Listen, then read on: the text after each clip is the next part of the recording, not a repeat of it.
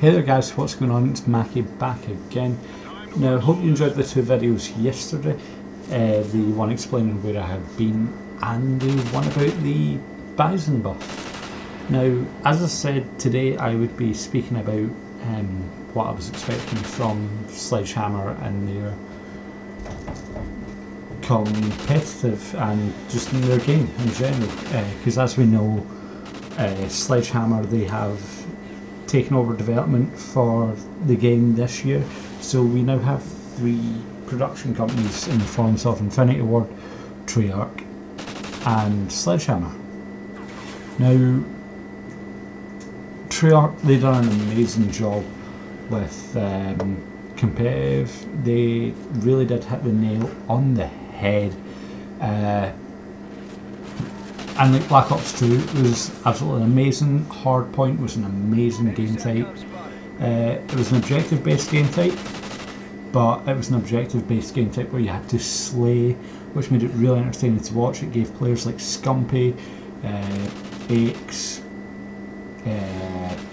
Nameless, those kind of players, they thrived in that game because it was a game where you had to slay as well as holding down an objective. So again, players like Nadeshot, like TP, like Rambo, they done really well in it as well. And then obviously had your anchors like Clayster, Merc and Big T would switch out for Optic. You had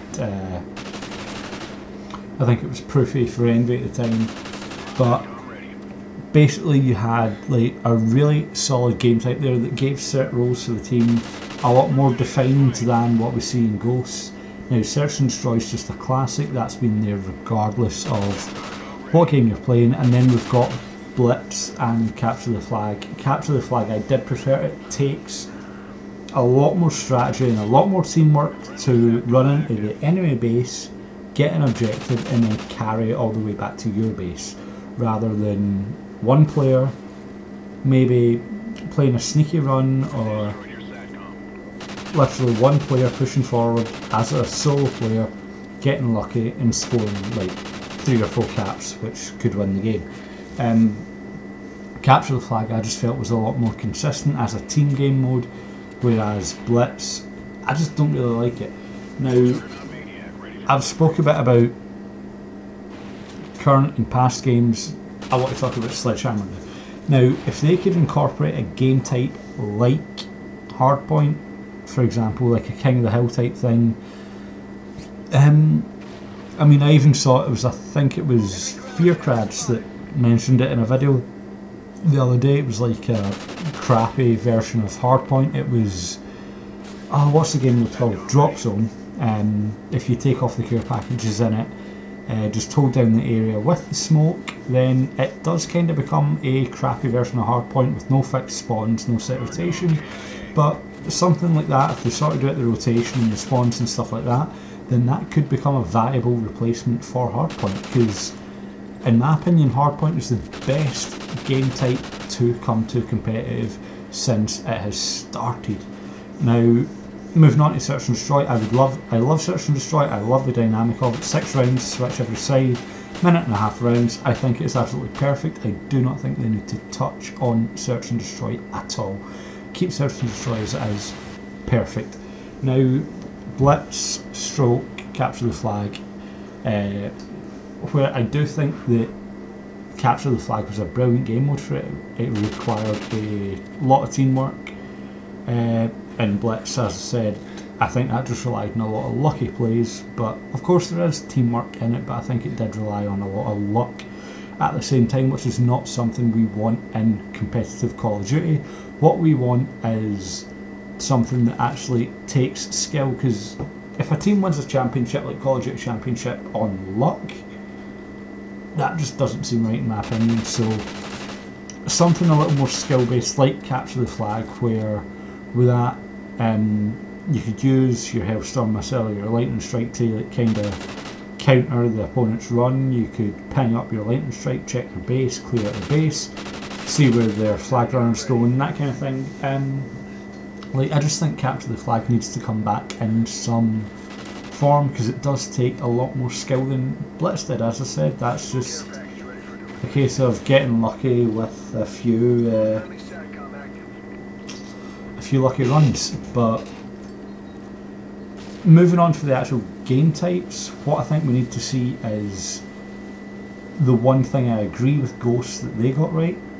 Instead of having it like what Black Ops 2 done, go into custom game and then reset all the rules ourselves and then save it as a custom game mode, well, yes, I would like the ability to save custom game modes ourselves. The function that Infinity Ward put in, just the esports button, press, go onto a custom map, put on a competitive game type such as S&D or Domination or Blitz, hit that start button on Xbox or PlayStation. I think on Xbox One or PS4 it's the option button, I believe it would be. But yeah, just that whole dynamic of you just pick the game mode, hit one button to put all the rules on that you need. I think that was a really good addition that Infinity Ward brought to the table, but I do think that was the only good thing they brought to the table in terms of competitive. Now moving on to like rules, I think the rules that we had were absolutely perfect. Hardpoint, if they bring some form of that back, it was perfect. If we are stuck with Domination, then maybe instead of having to end the game, restart it and then pick sides, maybe put in a dynamic where it swaps the points over and the sides switches the sides automatically, and it just saves that need for having to end the game then restart it. I would like to see that in there, mainly because it would just make tournaments, watching tournaments, playing tournaments, that sort of thing a lot smoother. There wouldn't be the need for waiting to switch rounds and all that. Although I suppose with the gap it does give players a chance to like sort out tactics for the second side, but at the same time I do wish there was that ability if we are stuck with Domination. However, as I have said, I would love to see some variant of Hardpoint come back. Now S&D, as I said, I love that game mode, I think it's perfect the way it is. I do not want that to change. I just love S&D, the way it is, the way it plays, the strategy in it. I just think it's the perfect game type for competitive. Hell, if we could do competitive search and destroy only, I would. I love it that much, but obviously we need to put a little bit of variation in. Now, I do want to say at this point in the video, sorry for me just randomly messing about with my turret. My headset just didn't sound right, and I was trying to check it. Like with the turret in different positions, and like gone trying that. I don't know, it just didn't sound like the left and right channels were coming through properly, so forgive that in the video. But anyway, on to the final thing, the rules for Capture the Flag and Blitz. I do think they were perfect as well, but in terms of weapons, if they're going to put weapons in the game, then I'd like to see them all being used. Rocket launchers and like projectile launchers aside, I think any weapon that they put in the game you should be able to use, but instead of them saying no, well, it's not really the developers that have to say that, but MLG, instead of having MLG in the position to say no, look, we're banning those weapons, they are too overpowered, it would make competitive unfair or boring to watch. Balance all the weapons equally, balance the perk system, balance the kill streak system if you wish. Just balance the system where everything can counteract everything and everything gives you an advantage over something if they're not running the right counters for it. Because I think Black Ops 2 did get that pretty much right with the perk system and the tacticals and lethals. Like the meta games that came out of them were really good. However, there were one or two weapons such as the FAL and, well, the FAL that just made it absolutely ridiculous, in the Cap 40 and the secondaries as well. But I think honestly, just with a bit of weapon balancing and giving a way to counter it in the perks and kill streaks and that kind of thing, it could be like pretty viable. So I'd like to see that a little bit more balanced so that MLG doesn't feel the need to have to ban anything. Game modes I'm perfectly happy with, keep them there. Kill streaks. Kill streaks is the big thing I want to hit. Ghosts, really disappointing me with the kill streaks. I love the Black Ops 2 kill streak system. Just the ability to select any, and instead of it being kill streaks, it was score streaks. Not point streaks, not kill streaks, score streaks. Any score you got during the game counted towards your streaks, and that's the way it should be. If you reward them for a positive action, doesn't matter how big it is, whether it's killing a dog like just there that got me 100 points, Whether it's killing an enemy that gets me 100 points, taking a hard point that got you 200 points, I believe it was, or like blowing up a claymore or a shock charge or whatever that gets you 25 points. I just think that that was a really good way to go about it, the score streaks, and make the kill streaks not so autonomous. I think that's the one thing that really did take the kill streaks out of competitive and Ghost. They weren't really autonomous, or they really just focused around public games. I'd like to see them put in a few kill streaks that revolved around competitive. Like Specialist is great, don't get me wrong, but kill streaks like the Lightning Strike, the Hellstorm Missile, the Sentry Gun, like that sort of thing, the RCXD even, like those sort of kill streaks, they added to the competitive game. They never took away from it at all, they added to it. And I'd just like to see Sledgehammer include something like that in their game as well. I think it would be really good for the competitive scene.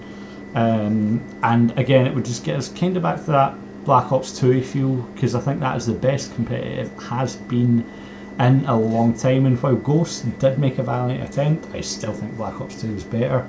Now, with the last couple of minutes coming up in this gameplay, the one thing I have left to talk about is the codcasting or broadcast system. I think Black Ops 2 absolutely nailed the codcasting system. They had the picture-in-picture mode with everything displayed outside of the actual game area, where you could put it down into that picture-in-picture mode. You could have the screen there with the game, you had all the different information, you had the team names, the minimap. It just gave you a lot of versatility. There was a lot of white space in that picture-in-picture bit where you could put like sponsor logos, that kind of thing. I think that just gave a great range of versatility in the game.